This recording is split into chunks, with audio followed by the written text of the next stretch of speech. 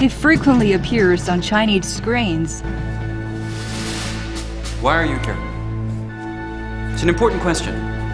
Some of you are here for money, others for women, some for men. Some of you are here for your country, others to save the world. He's a frantic photographer.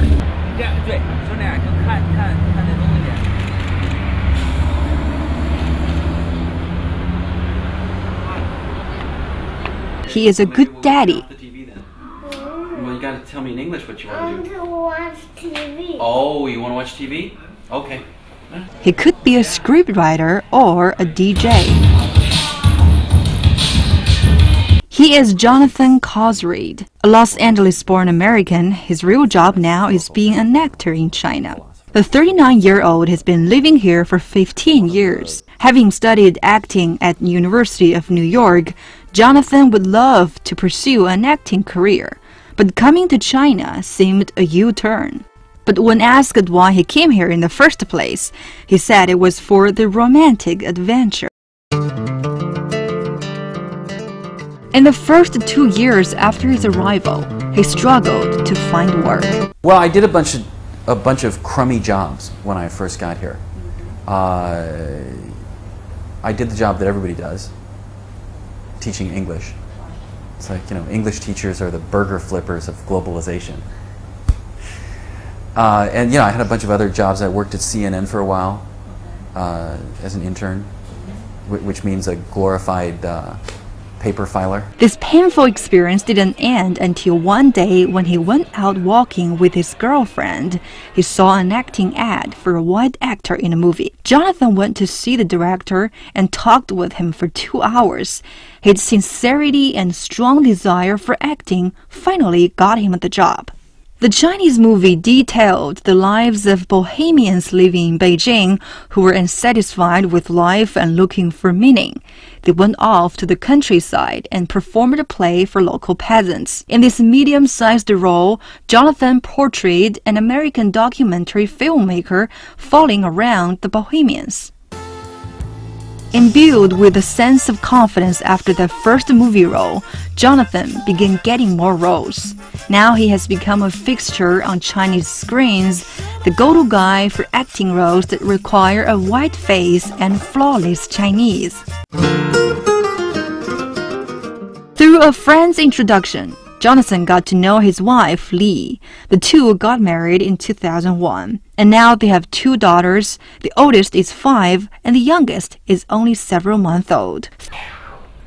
Oh no! Roxy's gonna fall! Let's play. Where's Rock? What? Where's Rock? Well, how can I play with Roxy if I don't know where she is? Where's I'm Roxy? here. Oh, you're behind me? Yeah. No, you're not. I don't see you. Give me my. I'm here. Oh! Wait a minute, I don't see you. Oh, wait a minute, that sounds so weird. I can't. Maybe. For Jonathan, spending time with his family is the most cherished thing. But soon it will be back to work, as Jonathan has a role that will take him to Shenrongjia Nature Reserve in Hubei province, and it's for a Hollywood movie. Before departing, he's looking to buy a warm jacket, so he heads to Hongqiao Market in Beijing. It's quite popular with foreigners, but Jonathan is no ordinary foreigner, as he is very skilled at haggling. 还行，多少钱？这个你看这上面这价都这么多了，你看看。这是有的，这是有的，好的有的。你看看，我给你850吧。你看这多少？太贵。我开价都1800的，真的。这我都不看，就谁都知道这是蒙人的。你就几百块钱呗。啊？几百块钱？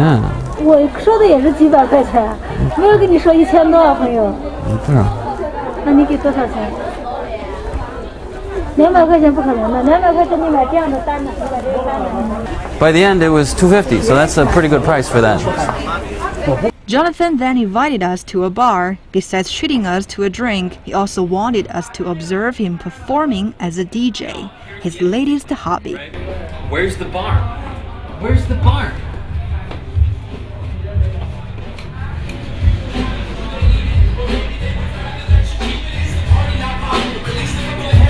The owner of this bar is Jonathan's friend. Knowing Jonathan likes to DJ, he offered him the chance. As night falls, the party is just the beginning.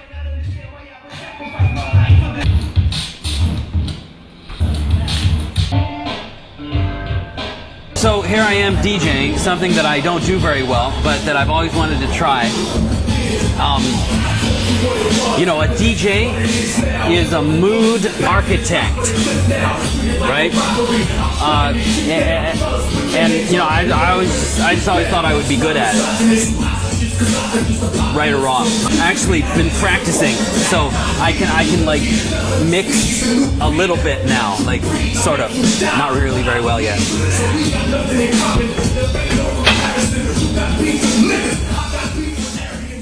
Being someone who makes his living, and you know, makes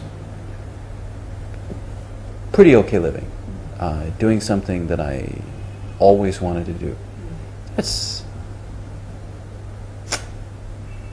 I feel very lucky. And you know, I'm doing it,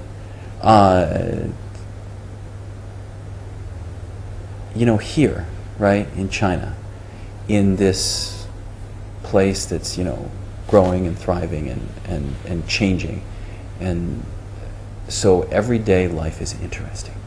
Jonathan feels good in China and is enjoying the opportunities to hone his acting talent.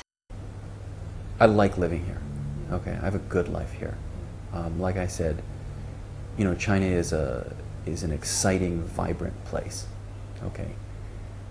Also, I fill a niche.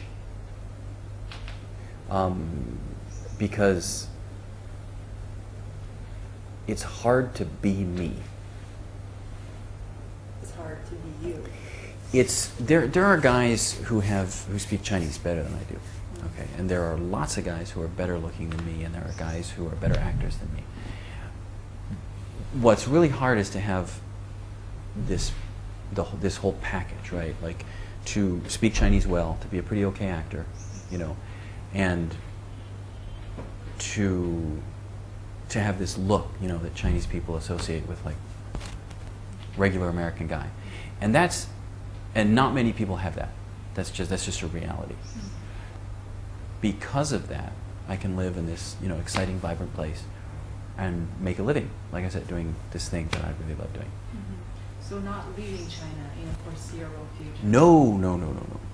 Not in the foreseeable future, no.